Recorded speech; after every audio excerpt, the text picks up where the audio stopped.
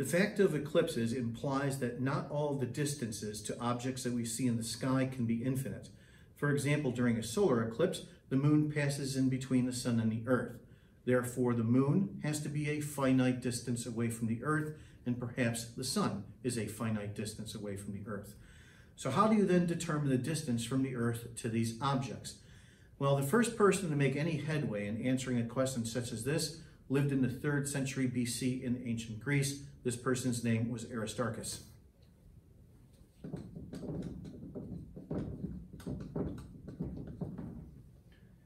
Aristarchus devises a means of determining the distance from the earth to the sun in terms of the distance from the earth to the moon. This is a relative type of measurement. So he devises a means of determining the distance from the earth to the sun in terms of the distance from the earth to the moon. So this is a relative measurement for that reason.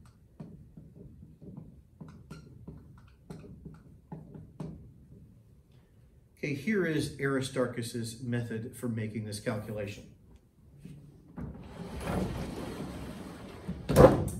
Okay, so let's say that this right here represents the moon's orbit about the Earth. Let's say that the Earth is right here. Okay, now when I went through lunar phases in a previous lecture, if the moon, for example, is positioned right here in its orbit, and the sun is, for all practical purposes, infinitely far away, this then corresponds to first quarter. But not quite if the moon and the sun are a finite distance away from the Earth.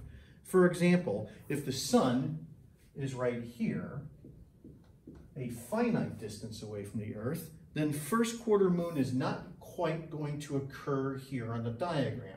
It's instead going to occur over here on the diagram, such that the situation forms a right triangle. The situation looks like this.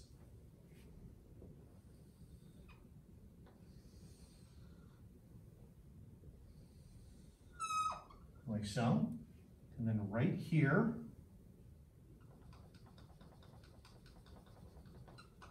is first quarter moon. And there is a right angle right here that is formed on this diagram, thereby giving us right here a right triangle. Okay, now on this right triangle, Aristarchus labels the following. We first of all have the distance from the Earth to the moon. Aristarchus did not know what that distance was. That measurement didn't come for a couple of centuries after Aristarchus. So then therefore Aristarchus merely calls that distance 1. And then right here, the hypotenuse of this right triangle is the distance from the Earth to the sun. That's our unknown value, x. So let's say, for example, we go through the calculation I'm about to describe, and we figure out that x is, say, equal to 10. All that simply means then is that the sun is 10 times further away from the Earth than the moon is. That is what is meant by a relative measurement. This is how we then describe Aristarchus's calculation. Okay, now we could figure out what x is on this diagram if we could somehow measure or find this angle here. Call this angle theta. We'll use a little bit of trigonometry in order to find x, specifically the cosine of the angle theta.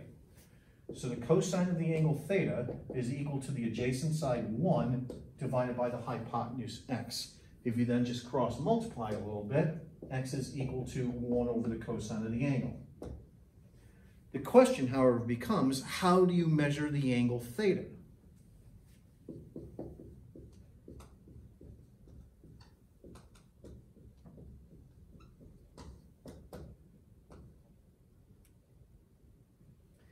Well, here's how Aristarchus makes this measurement. He says basically, okay, don't just take a look at the moon during first quarter, but take a look at it at third quarter as well. That's down here on the diagram. This then gives us, like so, another right triangle. Here is third quarter moon.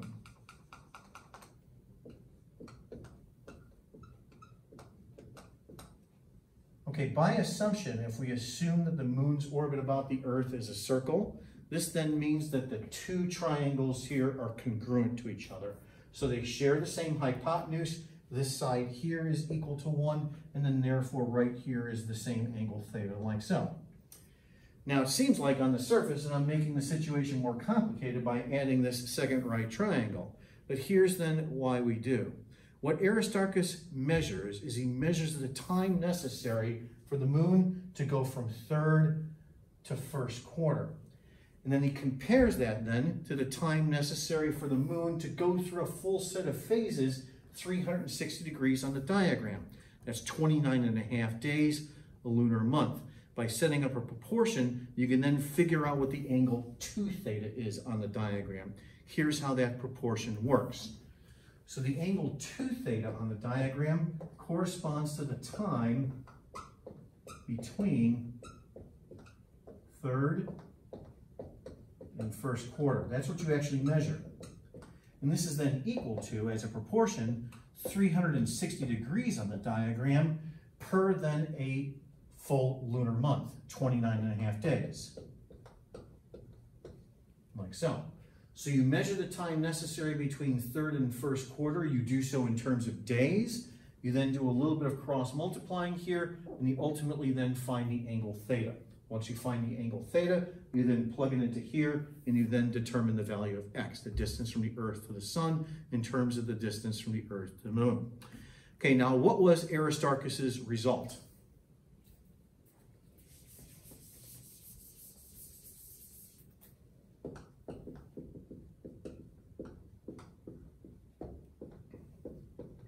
Aristarchus's result for x was about 17. In other words, according to the best measurement that he could make, the sun is 17 times further away from the Earth than the moon is. How does his number compare with the actual value? Well, it turns out that Aristarchus was way off. The actual value is about 400. In other words, the sun is about 400 times further away from the Earth than the moon is. It's not surprising, however, why Aristarchus's result was poor. The reason for that is because of what he has to measure, the time necessary between third and first quarter. He can only come up with an estimate.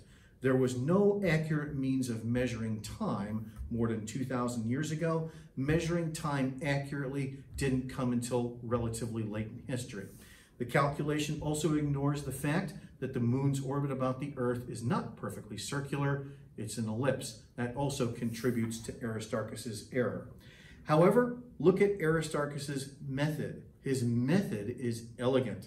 The reason why it's elegant is because all that he's recognizing is that what is present in the sky is geometry. It's a right triangle. And then therefore, if you can make a measurement of the angle theta, then it is a trivial matter to figure out what the value of x is. So Aristarchus's calculation, even though his result was way off, his calculation is considered to be elegant. Okay, that concludes this short lecture on Aristarchus.